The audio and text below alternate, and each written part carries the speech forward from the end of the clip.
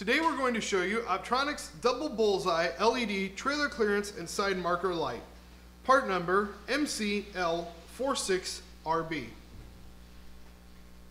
Inside the light are 6 LEDs that draw a total of 0.087 amps at 12.8 volts.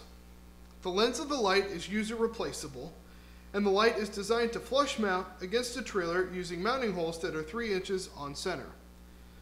The light is a 2-wire design, meaning there will be 1 wire lead for your ground connection and another wire lead for power. Next, we'll hook the light up to a power supply so you can see how it looks.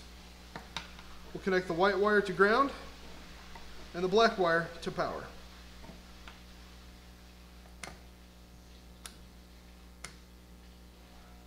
Next, we'll turn off our overhead lights so you can see how bright the light is.